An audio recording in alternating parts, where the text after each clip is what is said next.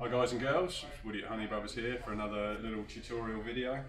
Just wanted to really show you just another way of a groundsman securing a saw on for a climber onto the line. I know most people use just a simple slip knot like so, just pulled up and then attach the carabiner of the tool strap onto it and up it goes like that. Someone taught me once another way of doing it, just another little handy tip. So that obviously the problem with doing it like that is that the carabiner is on the loop.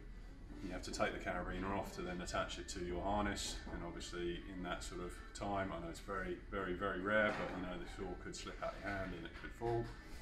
So this way means that basically you secure it to the saw itself so the tool strap is free, so that then when you pull it up you can attach the tool strap straight into your harness and then untie the saw from the rope. So pretty simple, all you do is start exactly the same with a simple slip knot like so.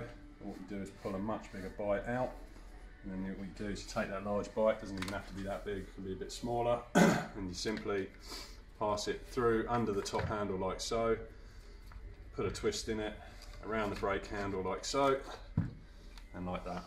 And simply, so the climber can then lift the saw up.